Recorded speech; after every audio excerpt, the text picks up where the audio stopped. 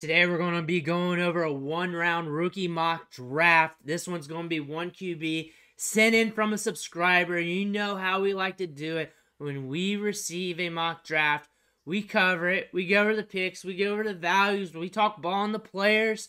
And we do this as often as we can. And we'll do it hot and heavy through draft season.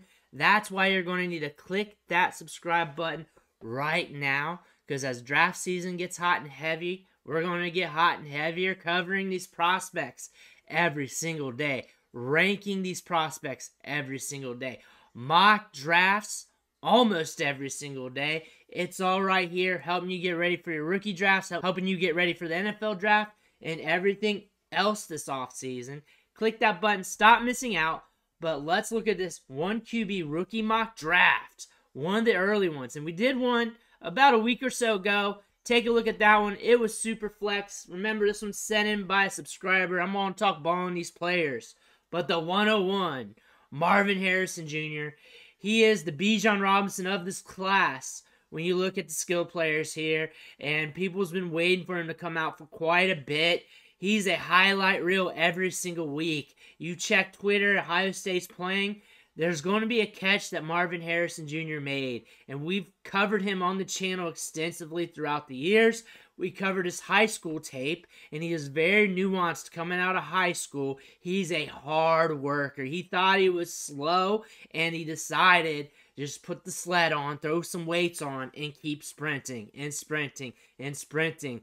Dude's got some dog in him, wants to get better, wants to be elite. We've seen him get better even throughout the years. No matter how good we thought he was, he comes back the next season and gets better. He was considered a tremendous prospect coming out of high school. 5-star recruit, looked good. His tape was ahead of schedule when it comes to route running and development, and really turned it on over the years.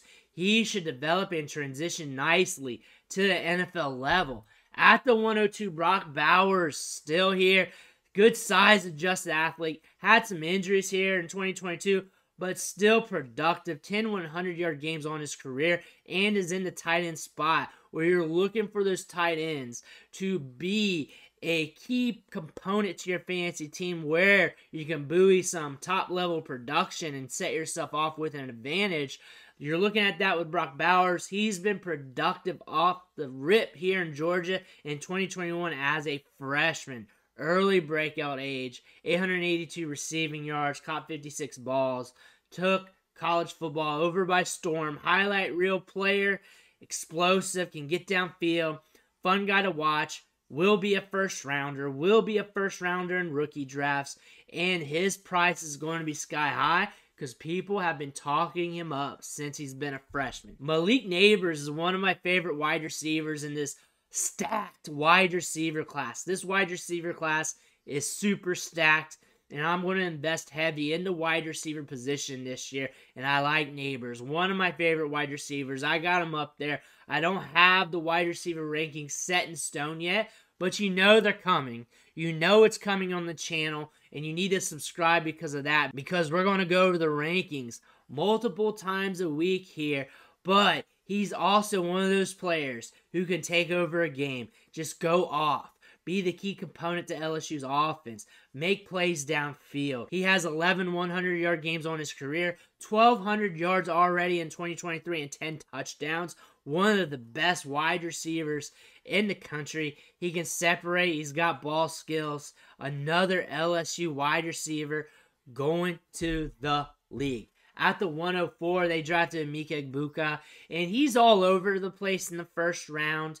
And the reason why he's not falling to the second round in a lot of drafts is because the running back position is pretty sus.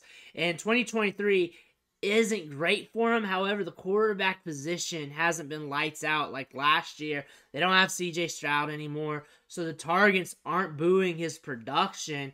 But when you watch him on the field, you see a slick wide receiver. You see a wide receiver who can get you yards after the catch. You see a wide receiver who can produce in big moments. He's been there producing at Ohio State. In 2022, 74 balls caught, 1,100 yards, double-digit touchdowns, 5-star recruit, head of schedule coming out of high school when it comes to his development. A guy you can plug and play. Kind of underrated in some parts of the draft community and kind of overrated in other parts because a lot of people have questions on him and a lot of people love him. He's a wide receiver that's in this tremendous wide receiver class that's going to be floating around the spectrum here. And once draft day hits, we're going to get a better feel of where we should pull the trigger on him in our Dynasty rookie drafts. I feel like this might be a little high right now at the 104, maybe 106 to 110 range feels a little more likely, especially in 1 QB leagues. However, this is a good wide receiver class, and this class is so good that you can put them in a bag, just shake them up, those top 5 guys or so, and I feel like you can't argue them, except for Marvin Harrison Junior He should be the top guy. Treveyon Henderson. This guy is a bolt of lightning once he sees open field. Injuries have been impacting his career, and we have not seen the full effect of him really since his freshman season. But it was beautiful. He broke out early, broke out in his first game with that huge touchdown when he caught that with a huge catch and run for a score. When he first initially broke out as a freshman, injuries kept him in and out of the lineup. Looked good last week, had some runs where he showed explosiveness and some pop, can run between the tackles a little bit, but really it's when you see space. You see the explosion, you see the burst, you see the speed. He's got some pop behind the pads once he gets the full clip. He's a guy you want to keep an eye on, and when you look at this whole spectrum of running backs here, Treveyon Henderson's one of the top guys, and that's due to that size-adjusted athleticism. Braelon Allen, he's dealing with some injuries right now, slowing him down a bit, but honestly, he has a good resume coming out of the college level, should be an earlier draft pick, day 2 guy, has been very productive throughout his career, 19 100-yard games, your typical Wisconsin running back who runs between the tackles, who's powerful, doesn't have many catches on his resume, has 25 so far this year, looking solid, but slowed down a little bit this year due to injuries, a bigger running back. He's also very young as well, so that's good for the tread on the tires considering he's gotten a lot of work, but has been productive, can be that hammer looking for a nail on your team, and can be a guy that could deliver some fantasy results. At the 107, not the 106, Odunze from Washington, and very productive this year. He's been lights out. He's another wide receiver who's just a highlight reel waiting to happen. And it's game after game after game. Really having a good 2023 season here. Really putting it together. Going to be a first-round pick. He's going to be a first-rounder in rookie drafts, too. He's a guy that when people look at the tape here, when people start to study him here in the offseason, they're going to talk about him a lot. There's going to be a lot of people in love with Odunze. He's a guy where I can't wait to see who he lands with, who's going to be throwing him the rock, because he is an explosive playmaker, can get downfield, can be a guy that can set your team apart. So at the 108, not the 107, we got Keon Coleman.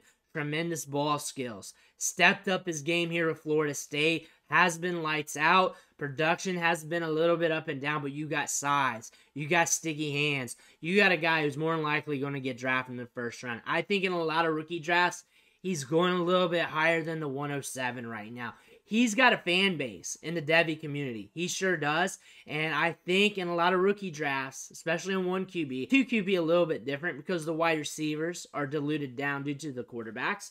But 107 seems like it's kind of a deal considering the buzz surrounded by him, especially a few weeks ago. Keon Coleman's got a lot of upside. Like to see where he goes in the draft. I think I'm going to say that about a lot of players. Probably because we're in November here and we're watching these games live and we need to go over the tape a little bit more. But sticky hands, contested catch machine, can make those big plays, huge playmaker, really coming around during that junior season. At Michigan State, had some good plays as well. Fun player to watch there. Go back and look at that tape. Keon Coleman, though, coming into his own in 2023. So 109, not 108, so we might have an extra pick here, but I like talking ball. Xavier Worthy, speed demon, can stretch the field, going to add a new dynamic to your team. Could be a first rounder here. Probably will once the combine is done. Probably going to get a lot of talk in the off season here. once we start looking at these prospects, this is a very good wide receiver class. Depending on draft capital, depending on where he goes, I can see him going a little bit higher. I can see him being slept on as well. That speed could separate him from the pack, not just from DBs, but in this draft class as well, especially if he goes to a good landing spot. Production is there, broke out as a freshman. That is something you want to see. Had some up and down quarterback play due to injuries throughout his career. That's something you want to note, but steady production, steady tape. We know how he projects at the NFL level as a speedster. Gets you yak, gets you yards after the catch, and can stretch the field. So now we're looking at the 110, 109, whatever you want to call it by now. But Troy Franklin, we got some size here. Another player who gets downfield and can make plays happen, can stretch out while the ball's in the air, while contested with them sticky hands. And all of a sudden, you look up at the box score, he's rung up 100 yards on you. You look on Twitter, you see the highlights. There's Troy Franklin bringing in another score, and that's what he does. Those Pac-12 after dark games, Troy Franklin getting it done, and he's a player that could rise the rankings this offseason. I definitely could see that. I could see him being higher than this at the 109. People love their taller wide receivers. They love their Ranger wide receivers, especially nowadays when the smaller wide receivers have been hitting, the smaller wide receivers who create separation, who have that burst. But people love them, some bigger wide receivers with that tallness, that range. Franklin has that. He's got ball skills. We have a little bit of everything in this wide receiver class. We got some tall guys. We got some shorter guys. We got some burners. We got some separators. And they're all good. So we're going to have a lot of prospect profiles to argue about this spring. That's the best part about that. Troy Franklin getting it done. Can't wait to see what he does while he's finishing out his season here. At 110, 111, Raheem Rocket Sanders. I'll say this. I like his 2022 tape better than what we're seeing here in 2023. Coming back from injuries. Injuries is really impacting his junior season right now. If I was him, I might stay another year because running backs aren't being valued anyways. I see he's got a deal with some mayonnaise or something on TikTok. He might be getting some money from that. I might stay another year considering how things are going. I wouldn't jump out to the draft unless I get a good note saying I'm getting some draft capital. But knowing how running backs are being valued here, you may want to play the market a little bit. But think about Raheem Sanders, though, going into this season, he might have been the RB1 for a lot of people. RB1, RB2, because of that size. Big, thick running back. Decent size adjusted athleticism. He's not a burner or anything like that. He doesn't have like tremendous pop off the step, but he's got enough juice in his legs that when he's going, when he hits that full clip, you got to make a decision. He moves laterally well for his size, decent in the open field for a back his size. He gets it done. He gets downhill, and he's a guy that can lay the wood too, and he can really do a little bit of everything. So I really want him to get more healthy. I really want him to get back to full speed. I really want him to play like he was back in 2022. I really want to see all that. Even during his freshman year, we had some good highlights, some good clips from him. Go check his tape from back then. Don't just look at his 2023 tape. That will be a mistake. It might be a mistake to lay down and rely on the 2022 tape because we've done that with prospects before, looking at their older tape and be like, maybe they can come back. But watch it all. Watch it all because Sanders is a dude. Now we're looking at Blake Corum at the 112, but we're probably going to have an extra pick, which is cool. Blake Corum has been very productive with the Michigan Wolverines. 2021, almost 1,000 yards, went off last year, then had the knee injury, comes back this year, has been productive. Not like he was in 2022, but still getting the job done. And he's another player you look up on Saturdays. You look at the highlights. He's got something there for Michigan. He's got steady vision, moves laterally well, very patient, can do a little bit of everything because he can lay the wood, he can run between the tackles, he can get outside a little bit.